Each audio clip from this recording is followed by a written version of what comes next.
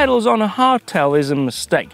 Why? Because you're constantly trying to fight your foot to stay on the pedals. When it comes to the rough stuff, you're pushing down on the pedals so they stay there, and you don't really want to do that. That means you're riding heavy on your hardtail. Now, riding with a clipless pedal, that means you can ride light, like a butterfly floating through a nice rocky section. You're dancing, you're like a ballerina.